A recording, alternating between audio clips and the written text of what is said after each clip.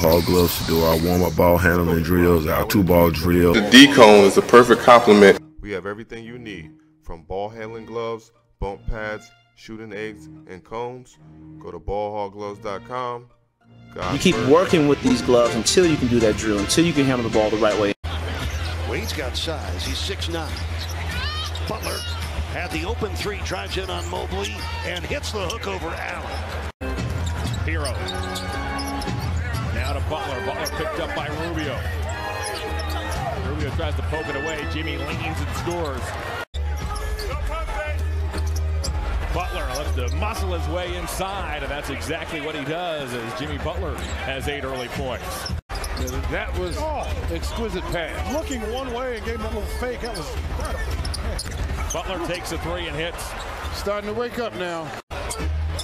Butler, it was almost as if he caught Butler napping, got a step on Butler in that lane, and Adebayo inside, he dunks, Heat 50, Cavaliers 43. I'm kind of more of a Clint Eastwood guy myself. Yeah. You got to do what you got to do. Adebayo dunks. There's no 9-year-old and 7-year-old in your household.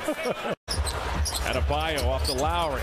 Lowry zigzags his way to the foul line, finds Butler inside. He puts it up and in, and Jimmy Butler has a chance for the 3-point play to beat Denver 155-116 that night.